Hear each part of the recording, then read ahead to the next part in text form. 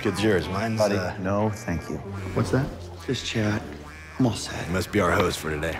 No, I'm the winner. Absquatulate. ABSQUATULATE. That's Correct. Who's next? Hi, I'm Chaitanya Chopra. What's her name? Spin it around. What was your winning word? If you don't sit down on that seat, I'm gonna tell the captain that your bag's ticking. What are you doing up on the stage, weirdo? Your chair called me for help. It's like, help me. It's so heavy. Hi everybody, I'm Samah Dada, reporting for CalTV Entertainment, and I'm very excited to say that I'm here with the one and only Jason Bateman. Hi Jason, how are you? That is the way I like to be addressed. You know, You got the memo. Anything for you. Thank you very much. Go Bears. Go Bears, thank you. See what we're doing here? Yeah, it was good. We're nailing it. It was very good. Okay, so I first wanted to congratulate you on the film. It was very brilliant and hilarious. I'm glad you remembered brilliant. Good. Yes. Thank you. Continuing. And it's very awesome to also know that it was your directorial debut. So I wanted to ask you, what is it about a project that makes you say, you know, yes, I want to be a part of that?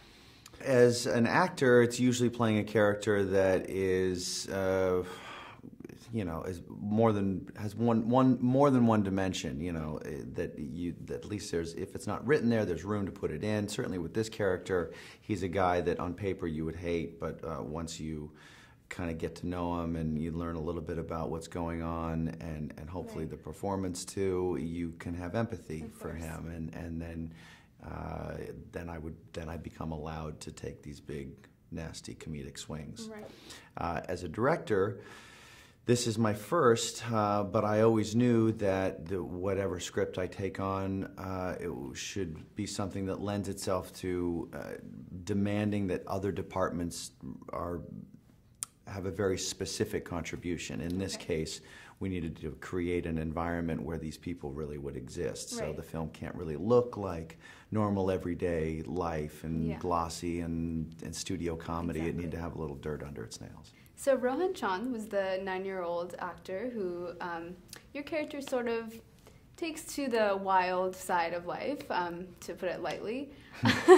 But what was it like? Was it, you know, alarming or difficult at all to try and direct such a young and maybe impressionable actor? No, he was really on board with everything, and I mean not just the content, but just the workload. You know, because he's in a lot of scenes, and he and I were really good friends early on, and so he trusted me and was having a good time. And anytime I'd ask him to do something a little bit different, he'd nail it right away. What is a question that you'd want me to ask you, or what is the favorite question that you've ever been asked in an interview? That's 2 questions. But pick one. Oh my God. How about like a lunch order? A lunch order? Yeah, super snacky right now. Okay.